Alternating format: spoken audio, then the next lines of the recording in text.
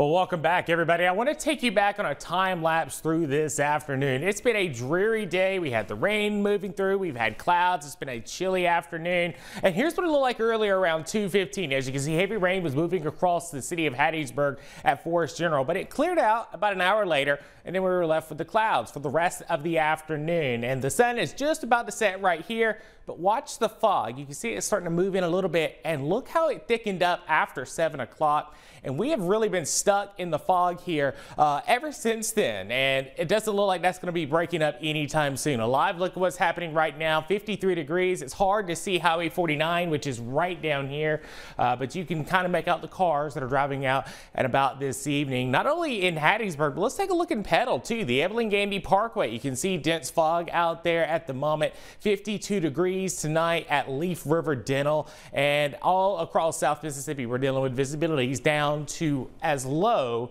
as 3/4 of a mile. We're seeing 2 stations reporting that so far, or actually 3, excuse me.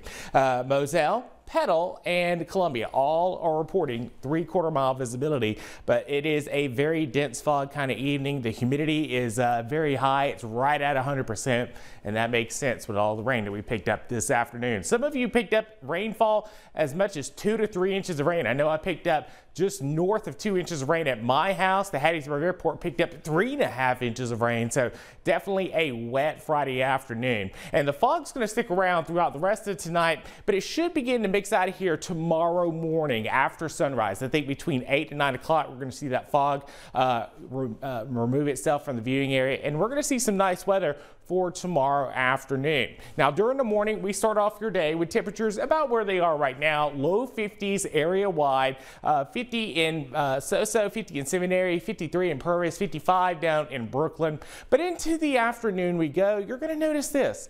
We'll warm back up into the 70s. It will not be as cold as today. Tomorrow will be a little bit warmer out there, low 70s area wide. We're going to see cloudy skies for your day tomorrow, but it's not going to be a complete overcast day like today. We're going to start to see some of the clouds mixing in and some sunshine mixing in with that as well. So it's going to be a mix of sun and clouds for tomorrow. Temperatures start off into the 50s, but we warm up into the 70s by the afternoon.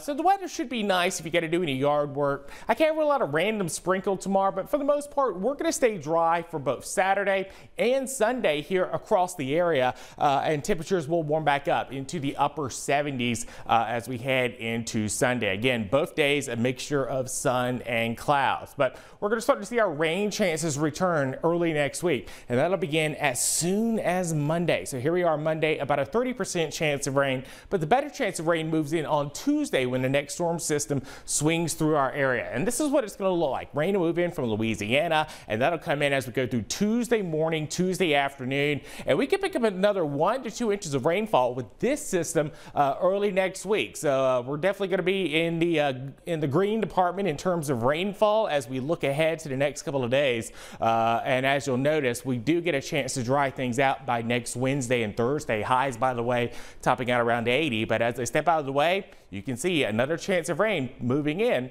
by late next week.